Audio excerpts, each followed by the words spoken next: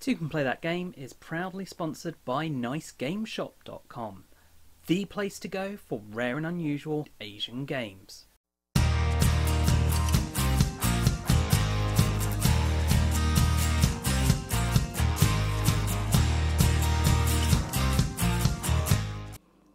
Good morning, I'm Michael and this is another Diaries of a Board Game YouTuber, this time for Monday I've forgotten the date, 14th of August. So let's start with the usual kind of stuff, but then there's going to be something a little different with this video because I'm going to be doing some audio testing with hiding the microphone, and I'll explain more about that and I'll do all of that at the end of the video.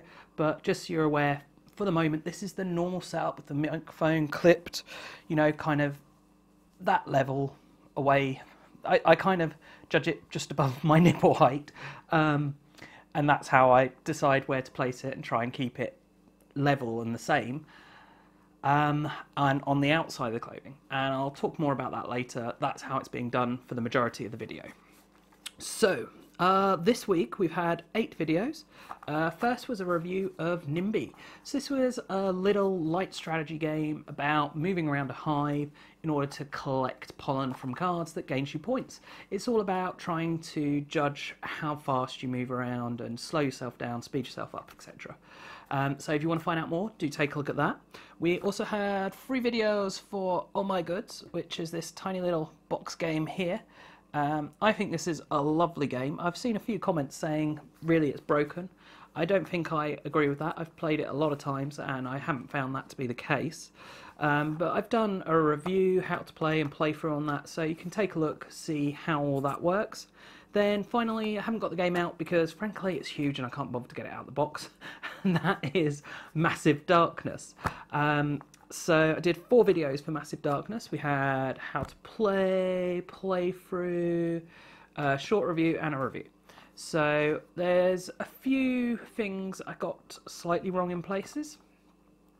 Just the normal, it happens when you're recording, you make small errors. So can't really help that too much, but yeah, otherwise pretty happy with those. Ignore the kitty who's just jumped on the table. Get off, Frog. Go. Come on, off. There we go. Yeah, so let's move on to the figures. We're at, well, 19 3/4 months now. We're just a week away, really, from 20 months. And Facebook, we have 2,932 likes, so not a big change, not really any change at all. Same with Twitter, we're at 10,155 followers, so again, not really any change. Now, this week leading up to Gen Con, all the focus is Gen Con, Gen Con, Gen Con, for the majority of the hobby anyway. So trying to get noticed or things happening, it is a very difficult time, and it's going to be even worse this coming week because, you know, it is Gen Con. So yeah, I mean, I'm not too upset with that. YouTube, however, this is the interesting thing. Having said hard to get noticed, things, etc.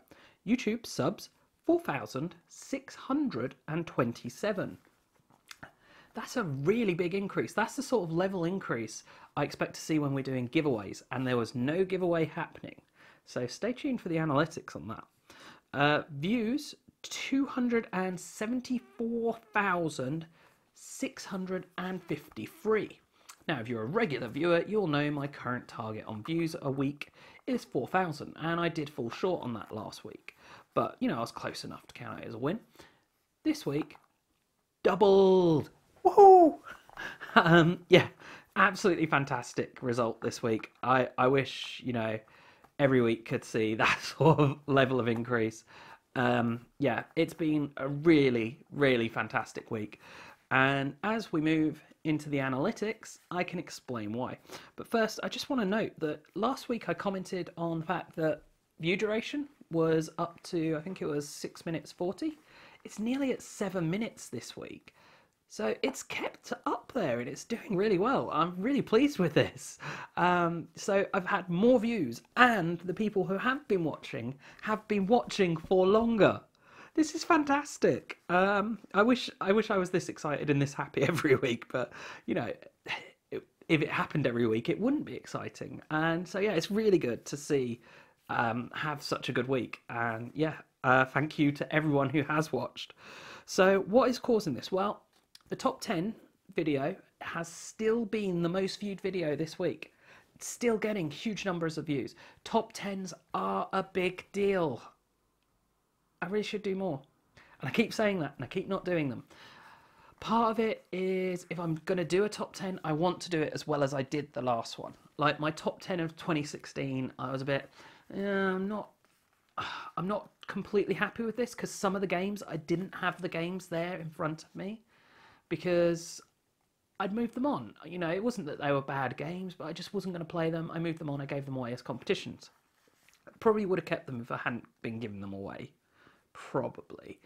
But I didn't have those games there. And for this one, I had all the games there. And when I look at possibility of doing top 10 lists, I'm like, I keep quite a small games collection. I've got a small house. I don't have the room to keep them all. And I don't really feel the need to keep, hundreds of games. I try and keep my collection around 50 games. At the moment, it is about 100. But I'm not doing so well. But I try and keep it down. And that means that even if I like games, I don't necessarily have them because I play them at other people's, I play them at cafes, I play them at conventions, etc. And like I was thinking about, oh, well, what if I did, a top 10 race games? And I thought, well, I'd like Flamme Rouge to be in there. I really liked Flamme Rouge. I wasn't sure about how much replay value it has, but it's definitely a unique, fun race game that would deserve to be in there. But I don't own it, and I wouldn't be able to do justice to it. So yeah, anyway, I'm rambling on. So that's kind of why I haven't done more top 10s. Anyone watching, I suggest doing top 10s. People love them. So yeah, what else? Well, Massive Darkness has been a huge hit. Absolutely huge hit.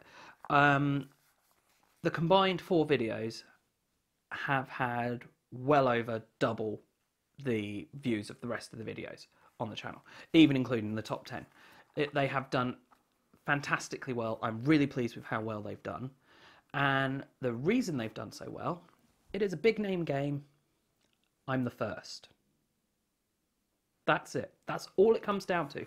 I'd like to think there is an element of I've done good videos and I have worked hard to try and produce very good quality videos in a short time frame. I played the game huge numbers of times, like over 20 times.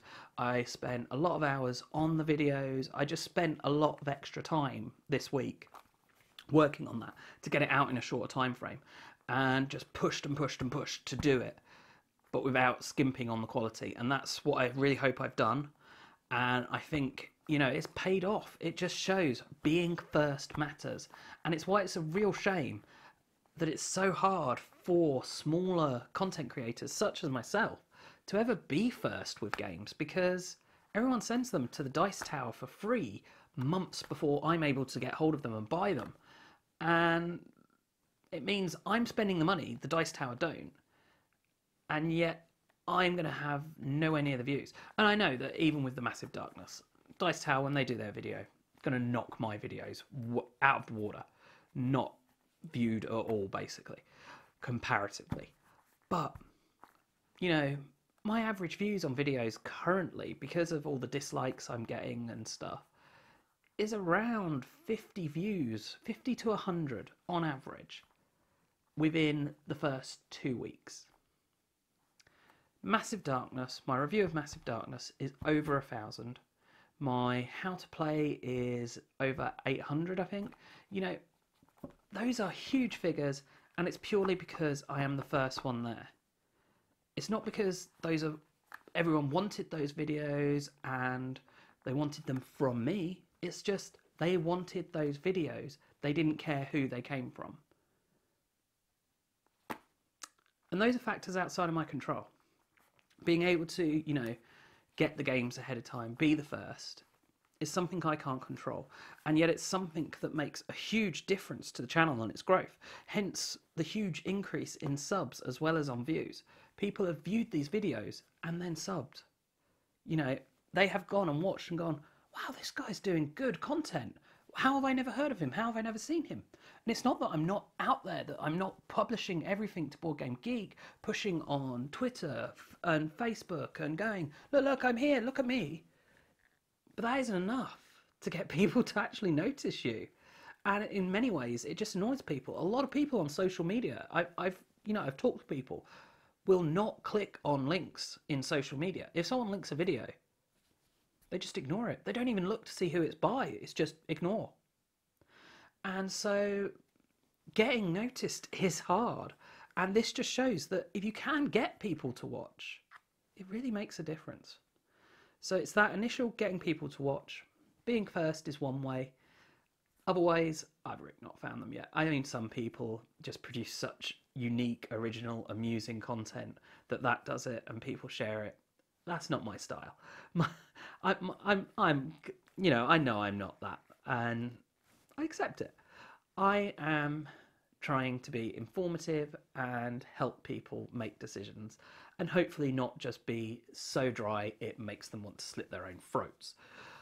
Anyway, that's enough rambling on that matter, I think. Let's talk now about new arrivals. Now, I've only actually got one written down, which is Zooble, which is a new dexterity game from Osprey Games, coming out later this month, I think. I think it's coming out at Gen Con, actually, so it'll be coming out next week.